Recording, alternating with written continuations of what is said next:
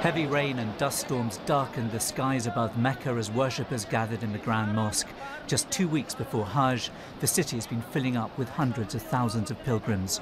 As they prayed in the early evening, one of the huge cranes above them suddenly collapsed.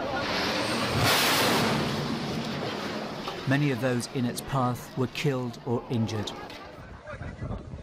In the aftermath, blood-stained bodies were strewn across the highly polished floors of the mosque.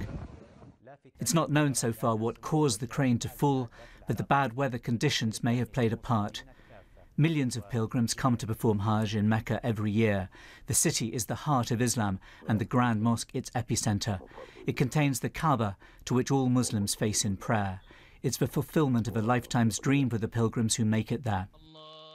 But the Hajj has in the past seen disasters in which many people have died. With so many people in one place, there have been stampedes which have seen hundreds killed.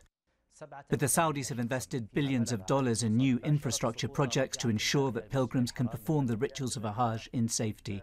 In recent years, there have been no major incidents.